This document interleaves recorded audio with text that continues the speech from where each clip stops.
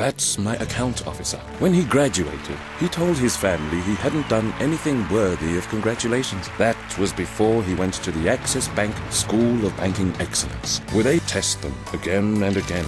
Now you can congratulate me. Once you make it through the Access Bank School of Banking Excellence, you are indeed ready to play in the Ivy League of banking. I believe that to be true, and that's why I trust Access Bank.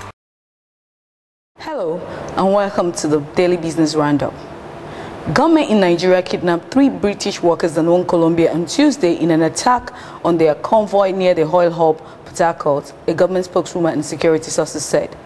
A Nigerian security officer was killed in the incident, which occurred early on Tuesday as the expatriate traveled to work. No group has claimed responsibility.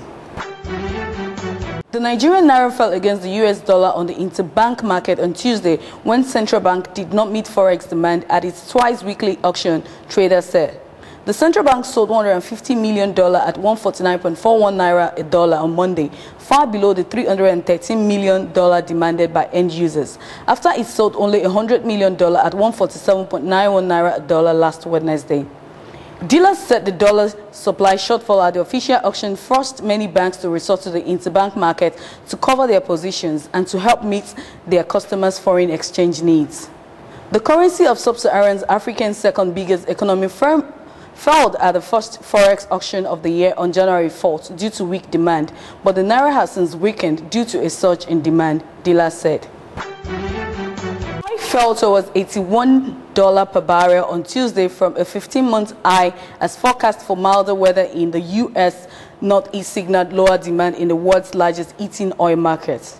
The market also slipped as China raised banks' reserve requirements in a move to head off increasing inflation pressures. This weighed on equities and other commodities, such as gold, while the dollar rose. U.S. Northeast temperatures in the next 6 to 10 days will be near above normal, said DTN Meteorologics. The National Weather Service on Monday forecast heating oil demand would ease to normal levels this week. Thank you for listening to Business News. For more updates, visit our website www.234next.com. Thank you.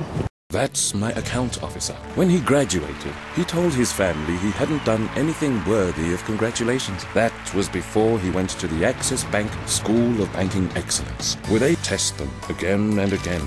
Now you can congratulate me. Once you make it through the Access Bank School of Banking Excellence, you are indeed ready to play in the Ivy League of banking. I believe that to be true, and that's why I trust Access Bank.